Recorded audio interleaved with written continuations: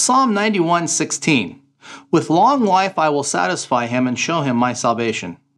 This week we come to the high point of this psalm, answering the question, will you see God's salvation? Going back to verse 14, the emphasis now falls on our love of God and how this love brings about deliverance. In facing Satan and sin and meeting doubts and disbelief, we have been able to overcome by placing God as our shield against all evil. Even his angels help to guide our steps, and now our Lord is ready to reveal himself to us. Moses, who is believed to be the author of this psalm, had a very close relationship with the Lord.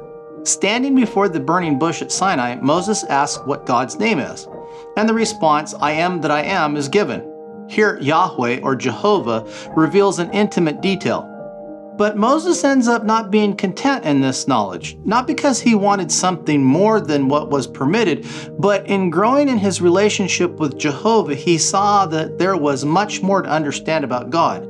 Yes, a name reveals character, but I am lacked a fullness, and Moses asked God to reveal this by revealing his glory, and this our Lord did. There on Sinai, protected in a split in the rocks, God passed by, revealing his compassion and love. Even this still pales in comparison to the rich depth of God's character. But because we know God, and even though it is a small knowledge compared to his infinite vastness, a promise is made that our deepest desires to know who he is will be satisfied. Having made our way through life and even possibly the 7 last plagues as a part of the sealed remnant, the 144,000, God will show us his salvation. So yes, we will see God's salvation.